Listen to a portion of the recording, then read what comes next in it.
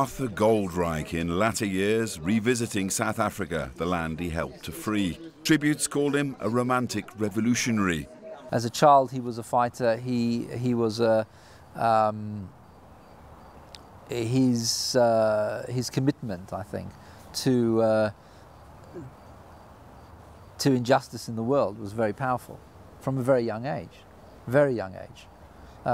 So I think the point is that I'll make the same point. I think it chose him. Surely he was one of the few whites to break ranks in the struggle against apartheid. It cost him his home and his family. He was the white front of Liliesleaf Farm in Rivonia near Johannesburg. Here, activists from the underground like Nelson Mandela, Govan Mbeki and Ahmed Kathrada hid out. Arthur Goldreich and his family helped protect them by posing as landed gentry.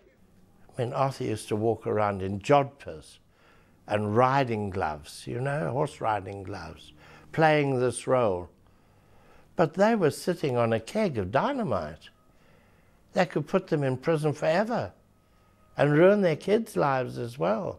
That takes courage. Arthur Goldreich was arrested here along with the leadership of the underground by police in 1963. So I drove in and very carefully, because everything seemed to be too quiet. And then from behind the trees on the way down, special branch people came out and policemen and so on. And it was like a B-grade movie, you know, hands up, right?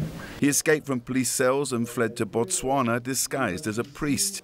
He spent many years in London and settled in Israel to work as an academic, where he died aged 82.